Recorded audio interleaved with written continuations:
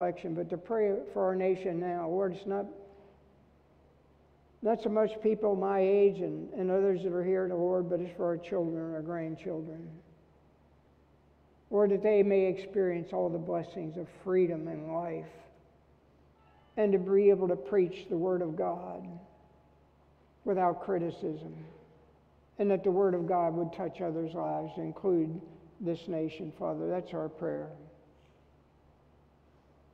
And Lord, I pray that if there's one person, even now, here in this sanctuary or online, that has never received Jesus Christ as Lord and Savior, I pray that they would not wait until the invitation at the end of the message, because you say, we don't know when you're about to come. So, Father, this is your hour. This is your time. We are your people. We humbly bow before you. And some are crying for help, and some are crying for peace, which passes all understanding. Some are crying for their financial situation, for their children, their families, their husband, their wife, whatever it may be, Lord. Thank you that you do hear, and you promise that you will hear from heaven, and you will respond.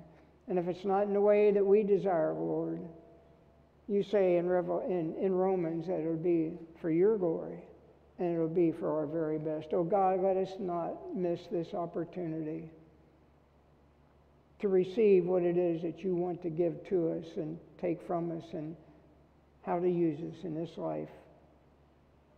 And I pray all these things in Jesus Christ's holy name. Amen. Thank you. God bless you.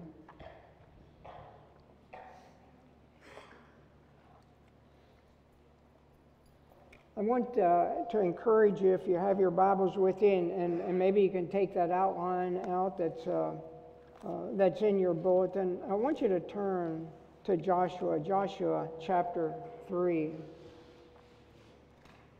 And I want to speak to you about a message that I have titled, At the Brink of a God-Sized Future. At the Brink of a God-Sized Future. In Hebrews, the writer of Hebrews, in Hebrews chapter 8, or chapter 6, verse 18 and 19, made this statement that I pray is underlined in your Bible, and more than that it's in your heart.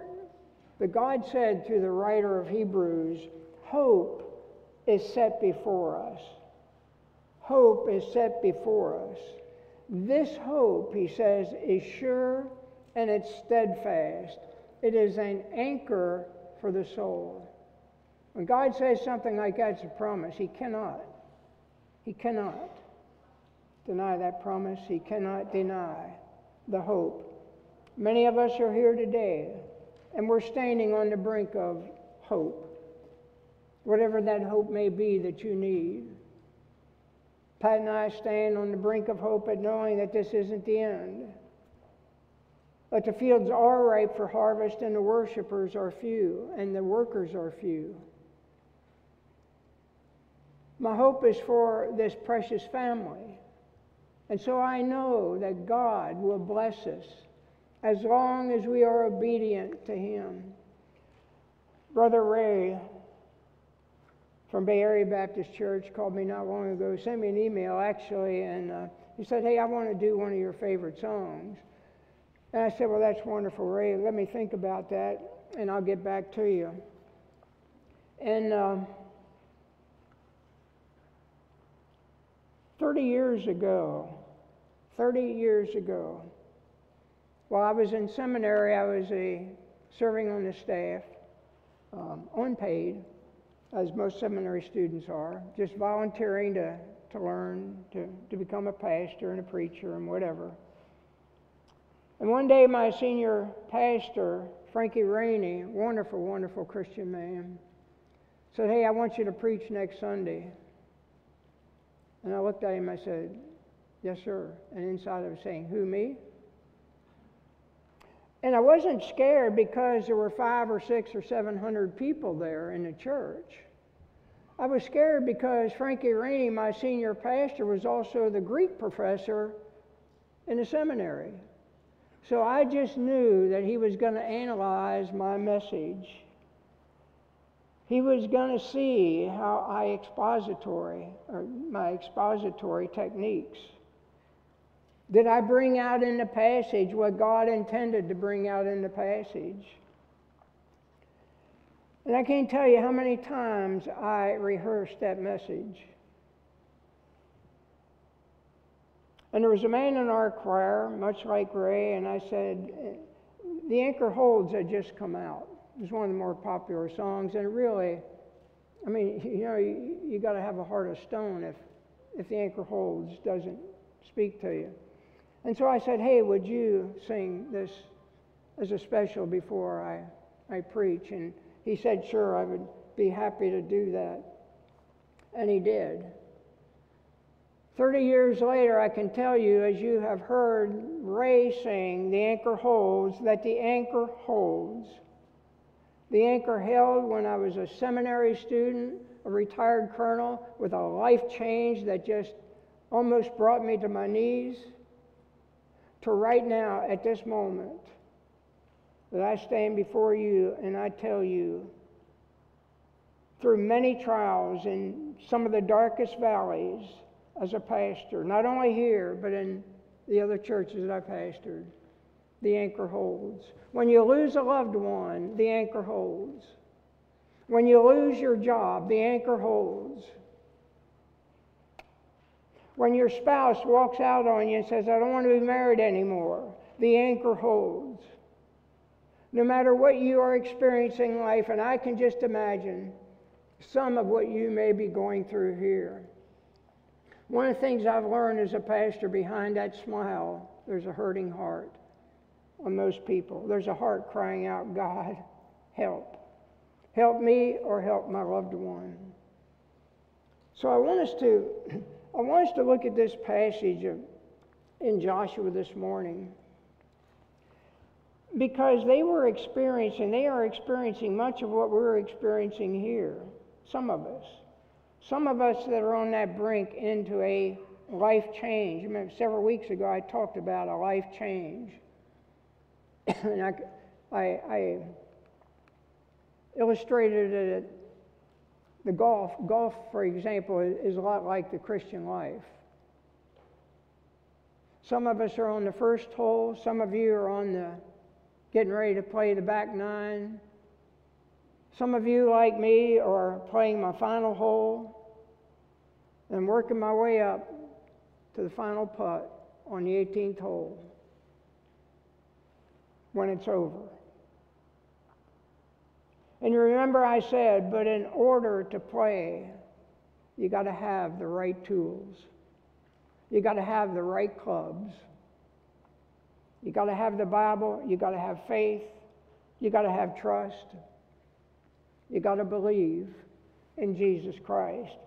And if you do, the anchor, Jesus Christ, will hold. God prepares us, and some of those life changes, I'm not just talking about a crisis now, I'm talking about a life change.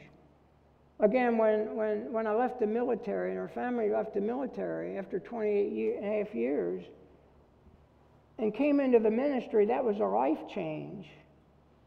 That was from an army, an armed force that was disciplined, that was sold out, families sold out for the gospel or for the nation, sacrificing, disciplined. You didn't have to ask them very often, more than twice. Into a society, into a ministry, into a civilian ministry. And sometimes you have to say, won't you join us? Won't you pick up your weapon? Won't you pick up your gift? Won't you go into that field that's ripe for harvest? And of course we know, you know, that there are many, many Christians who bear that name Christian that are satisfied with where they are. And these events, some of the events, life changes that you have experienced, they have knocked you to your knees. Some of you have not sensed or participated or experienced a major life change, the odds are it's going to knock you to your knees. And this is what is about to happen as we look at this passage of Scripture from Joshua. Jesus had already told Joshua, as the commander, taking over from Moses, Moses, I will give you every place that you step. Every place where you plant your foot, it's yours. Just lead my people across the Jordan River. And all was going well until they got up to the brink and they looked at the Jordan River. You see, it was flood season. And the Jordan River was a roaring, roaring river at that time. And in fact, it was overflowing in much of the land, much of the banks of the river. And so the people looked at this and they began to have some doubts. You see, they were a second generation, because when God led his people out of Egypt across the Red Sea, they disobeyed him over and over again. Chance after chance, they disobeyed him until one day he said, none of you are going into the promised land. So I'm going to send up 12 spies to the promised land. And they did. 10 of them came back and said it's impossible. They're too big. They're too this. They're too that. 2 came back, Joshua and Caleb, and said, we can do this with the Lord. Wherever you are, whatever brink you are standing on this morning, my brothers and sisters in Christ, you can do this with the Lord. He is the good shepherd. He is the one who says, I will walk with you through that valley of the shadow of death. He will walk with you however deep your valley may be until he brings you to the other side. And so with that way of an introduction, I want us to take a look at Joshua chapter 3 here. And listen, beginning in verse 7, he said, the Lord said to Joshua, don't miss this. The Lord said to Joshua, today I will begin to exalt you in the sight of all Israel, that they may know that as I was with Moses, so I will be with you. God promises, not just to the nation of Israel, not just to Joshua, God makes that promise throughout Scripture that wherever you go, I'm with you. When you become a Christian and the Holy Spirit comes into your life and it seals you, you cannot get away from God. You're his now. He bought you with his blood and his suffering. And what he wants to do is, for those who refuse to go over that brink to the life that he wants you to live, he will do those things lovingly to bring you to the point where you cry out to God, I understand now, Jesus, forgive me. And he puts you back on that narrow road, and he takes you wherever you are in this life. He takes you from where you are to where he wants you to be. You've heard me say that 1,000 times. And I will say it as long as I preach. Thank God he has taken me from where I was, and he brought me here. But he's not finished with me yet. He's got another plan out there, and he does for you. Please let that sink into your heart.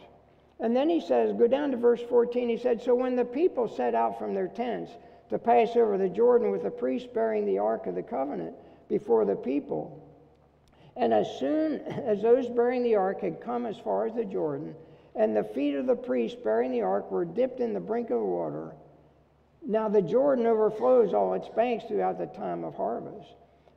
The waters coming down from above stood and rose up in a heap very far away at Adam, the city that is besides Erephon, and those flowing down toward the sea of the Arabah, the salt sea, were completely cut off. Sounds like Egypt, doesn't it? Sounds like when he brought them out of Egypt and he destroyed the entire Egyptian army who was after his people. Verse 17, he said, now the priest bearing the Ark of the Covenant of the Lord stood firmly on dry ground in the midst of the Jordan. and all Israel was passing over on dry ground, excuse me, until the nation finished passing over the Jordan. Father, speak to us your word, for it's in Jesus' name I pray. Amen. I want to reiterate something, to use kind of a metaphor. Every one of us, the truth is facing, has faced, or will face maybe an even more powerful Jordan River in the future. However you want to define that Jordan River. The one that's flowing. The one that's loud. The one that is just, if you step into that water, even on the brink of the water, it can just blow you away, carry you away. We're experiencing that. And not miss this. This is a great question that loomed over the camp of Israel, and it looms over our lives as we stand or will stand on the brink of a God-sized future. Two questions. Do you believe? Did the nation of Israel believe? Do you believe that God can handle the impossible? Some believe that there's something going on in your life. Maybe it was the doctor said, that's it. There's nothing else I can do. And yet somebody prays for healing for you. And what's the thought of perhaps you or perhaps some who have heard that? Well, that's impossible. The doctor said. Brothers and sisters in Christ, whatever you got going on in your life, it's God that has the last word. And He is a miracle-working God. Trust the Lord with all of your heart. I plead with you, trust the Lord with all of your heart, and don't lean on what you see. Because often what you see, and for sure what you hear today, is either not true or God says, well, I'll show you what the truth is. So here's three crucial events that I just want to share with you this morning. I want you to look upon these that when you're crossing over into the unknown, whatever that may be, maybe a new job, a new family, a new profession, new ministry, whatever. Think about these. You know, Charles Kettering, who was a writer, said we should all be concerned about the future because we have to spend the rest of our lives in the future. Are you concerned about your future? Crossing over to the future, to the unknown, there's three things we must do, I believe we must do, according to the Word of God. Number one, follow the movements of God. Follow God. Focus on Him, because there are so many things in our life that wants to take us away, to divert our attention, divert our gaze. And you know what Satan's looking for? He's looking for you, just like Peter did. When Peter saw on that Sea of Galilee, when another storm had come up, that very same Sea of Galilee where the Jordan River was flowing into it, and he saw Jesus out there in the boat. And when he saw it was Jesus, what did Peter do? He jumped out of the boat and he started walking on the water to Jesus. And then what happened? You know the story. He looked at that storm. He looked at those waves. He took his eyes off of Jesus, and what happened? Immediately he sank. But you know what happened? The anchor held. The anchor grabbed a hold of Peter and put him in that boat. Why did he do that? Because just like God has a purpose for you, God had a purpose for Peter. And one of the purposes was deny Jesus Christ 3 times. Well, I don't understand that, Ted. Well, I don't understand that either. But that's what happened. There are things that happen that I don't understand. I'm not the brightest bulb in the room. But God understands. Listen to me. God understands. When you can't see anything but the waves and the roaring water, God understands. God can walk on water. God will never let you drown. Not if you're trusting Him, not if you're walking in His way. And I think this is what Joshua and the nation of Israel, the ark in the monument of God's faith is a monument of God's faith to Israel, but it's much more. In the Old Testament, Emmanuel, God with us. Emmanuel, God with you. God with you. God out in front of you. And our task is to follow Him. Remember, Joshua, as he was getting ready to do this, he looked up there and he saw this man. And he walked up to him, and the man was dressed as a warrior. And he said, "Are you for me or against me?" And he said, "Take off your shoes. I'm the commander of the Lord's army." You know what a commander does in the military? Commander is with his troops. He's not in the back. He's with his troops. He cries with his troops. When his troops are wounded, he holds them. He laughs with them. He feeds them the sustenance that they need. He gives them the weapons and makes sure that they are trained so they can defend themselves against an enemy that wants to kill them.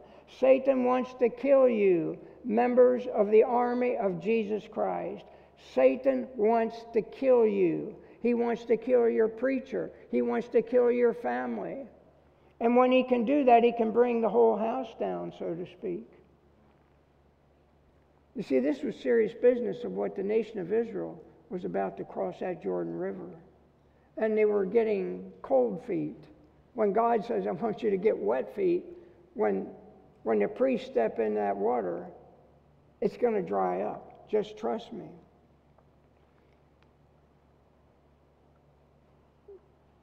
And there were those who would still say there's no human way to cross. My brothers and sisters in Christ, there is always a way to cross when Jesus Christ is leading you, no matter where He's leading you. He'll lead you through the hospital. He'll lead you through your job. He'll lead you through whatever it is that He calls you to do. But He said something very interesting to them, something that we have trouble with. When we're following the movements of God, and we say there's no human way to access or to cross this river, wherever Jesus leads and we fix His eyes on Him, you know what He says to us? Fix your eyes on me, and then do what? Go. Go. I love what the late Charles Stanley said so often in his messages. Learned this from his grandfather, who taught him much theology and what he knew. And his grandfather said, if the Lord tells you to run full speed ahead against that wall, you run to that wall. And God is going to provide an opening for you. Brothers and sisters, wherever you are today, God is going to provide an opening for you when you don't see or you can't comprehend. Look at a second thing that I think is important here. Consecrate yourself to experience God's planned future. Listen to what he said in verse 5 of the text. He said, Then Joshua said to the people, consecrate yourselves, for tomorrow the Lord will do wonders among you. Did you catch that? If you will consecrate yourselves, the Lord is going to do marvelous things tomorrow for you. There's a message there for us as well. That means to dedicate, to be holy, to set apart. God is telling His people, we will cross this raging river together if you consecrate yourselves. What does that mean? It means to repent. It means to give up anything that's in our life, anything that is holding us back. I want you to listen to something that Isaiah said in the Old Testament, in Isaiah chapter 59. Listen to what Isaiah said about consecration.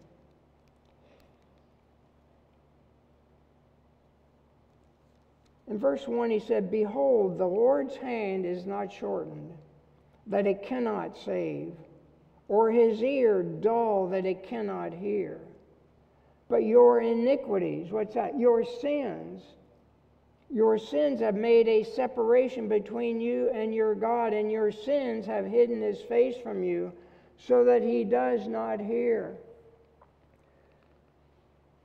Why would you ever allow yourself to be in a situation where God is not hearing you, or God is not responding to your prayer, especially today? If you're in that position, you're still standing on the brink of whatever, and God is saying go, or God is saying give, or God is saying whatever to you. He's giving a command to you. As a mother or a father, as a Christian, and you want to pray for your child to be saved, you want to pray for your child to have successful surgery, you want to pray that your husband, your child, your wife, whatever would live, and yet you're not being obedient to God. The Bible says that line of communication is cut off. You got on the wrong frequency. And so when you're on the wrong frequency, that communication is garbled, or it's just totally, you don't hear anything. And God's saying, I want you to get on the right frequency, because we got a lot of stuff to do and a lot of things that I want to do with you and through you. So trust me. Again, repent of every known sin. I want to read something to you that I was reading this morning. Got up very early, as you can imagine, and I was reading My Utmost for His Highest, Oswald Chambers, and I thought, how appropriate. Listen to what he said. Never tolerate, because of sympathy for yourself or for others, any practice that is not in keeping with a holy God. Holiness means absolute purity of your walk before God. The words coming from your mouth and the very thought in your mind, placing every detail of your life under the scrutiny of God Himself. That's what we have the opportunity to do. You know what I really think it means in today's parlance, if you will? Get rid of all the junk that's taking up space and weight in your life. Some of us are carrying around junk, and it's weighing us down. We can't take that step because we're afraid to take that step. We don't know, is this really the step you want us to take? And that unconfessed sin, or that sin that God has forgiven you for years ago, you're holding on to it and it's weighing you down. When you step into that water, you're going to drown. God says, give it up. I've set you free. I'm God. My Son, Jesus Christ, broke those chains. Give it up. Don't carry it away or carry it around. Get rid of all the junk. And friend, the Bible says that you and I are sanctuaries of the living God living in us, each one of us. So we don't need to be weighed down by sin that He's already forgiven us for. We don't have to be weighed down by doubt and anger and frustration and anxiety. God says, give it to me. What you fear. Someone once said, I wished I would have said it. Do the thing that you fear, and the death of fear is certain. Do the things. Step one step into that water, one step off that brink, and the death of fear will be over in your life. And the peace of God, which passes all understanding, will be there. Notice something else, the third action here. Step out, stand still, and wait on the power of God. That's what He said. He said, I want you to go out there, step into that water, stand still, and wait on the power of God. Sometimes God wants us to do that because He's got to arrange certain things in other people's lives in order to get them to do for you what He wants to do for you. And sometimes it takes patience. I never pray for patience. I don't have to. It wouldn't do any good. We're an impatient society. You know, Americans are impatient. You know what used to get a lot of soldiers killed, at least in Vietnam? Impatience. The enemy would hide himself very, very, very well. And flying as a scout pilot, we had certain regulations that we maintain a certain altitude and a certain airspeed.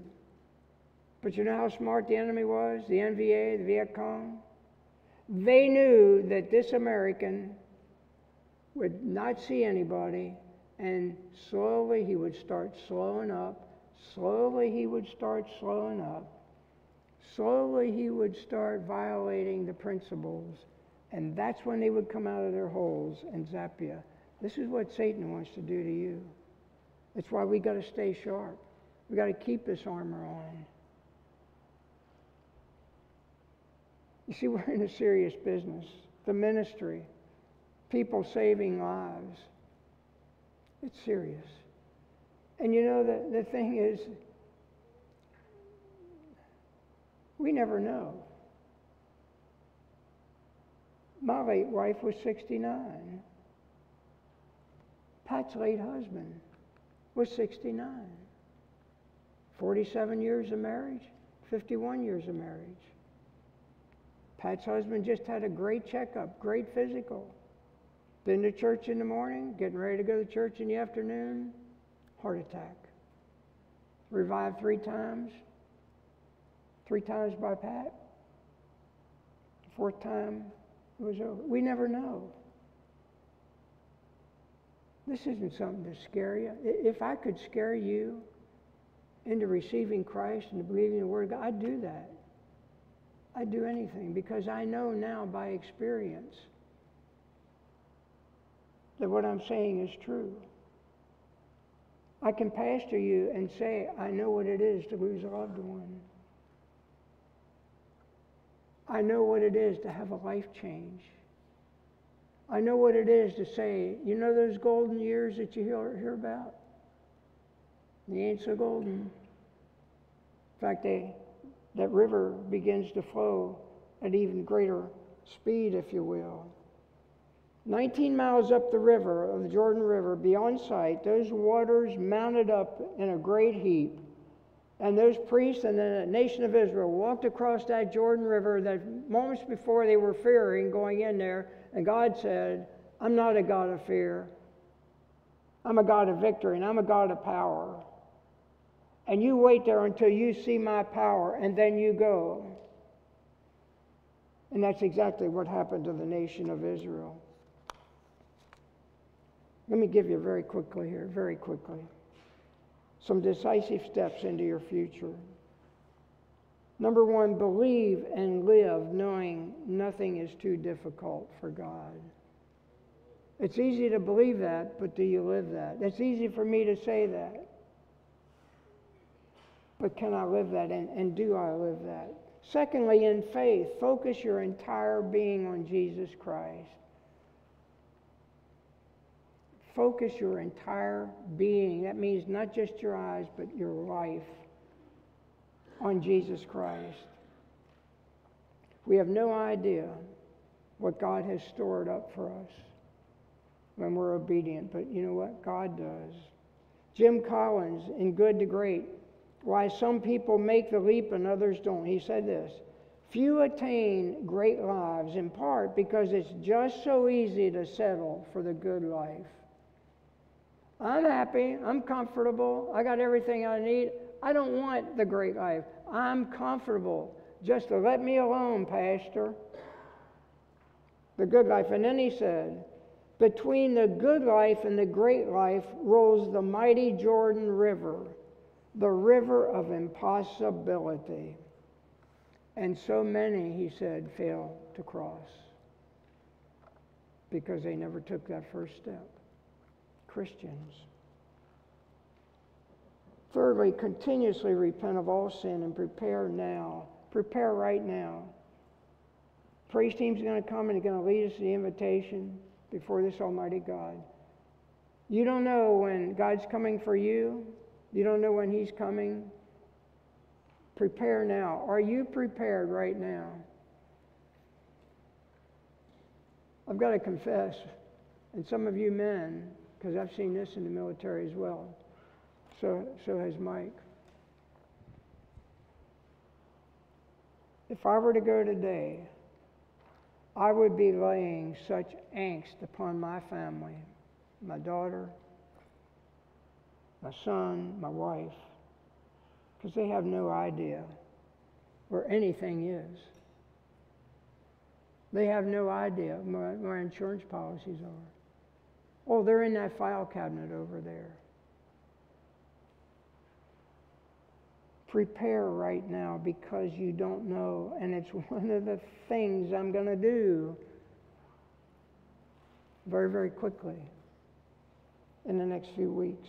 Continuously repent of all your sin and prepare now. You know what's on the other side of the Jordan River? Wasn't there yet, but you know what was going to be on the other side of the Jordan River? The cross of Jesus Christ. And that cross was for you, and that cross is for me. That cross is for you this morning. And the Bible says right now, Jesus Christ knows your heart. And the Bible says that right now, Jesus is praying for you to respond to Him. Has He said something to you this morning that you need to respond to Jesus on? Then do it right now. We're going to bow our heads. Our praise team's going to come, and we're going to sing just a few verses. And then we're going to join hands, as is our custom here. Going to pronounce a benediction, and you know what? We're going back out into this world. The world hasn't changed out there. I pray something has changed here. Would you pray with me? Oh Lord, our Heavenly Father God, as we bow before you, Almighty God. Lord, we thank you that your word is living and it's active. It can penetrate any heart, the hardest heart that's here today.